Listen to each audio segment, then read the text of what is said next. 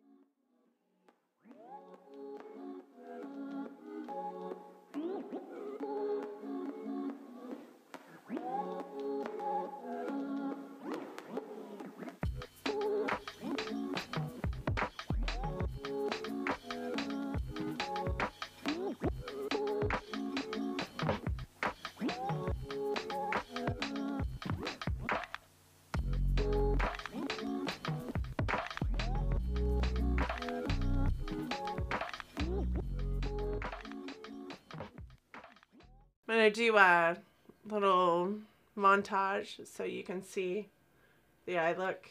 How do we feel about this eye look? I did this video because one of my loyal subscribers, somebody that really chats me up down in my comment section, wanted me to do an eye look coordinating these two palettes together, and these two palettes were in my Shop My Stash, so it just happened that it was going to work out anyways. I'm really glad that I could pull this look together. I have to be honest, since reviewing this palette in particular, the Huda Beauty Mercury Retrograde, like I have figured out how to manipulate the palette in a way that makes me excited to use it. I love this shadow here as a topper on many of my other eyeshadow looks.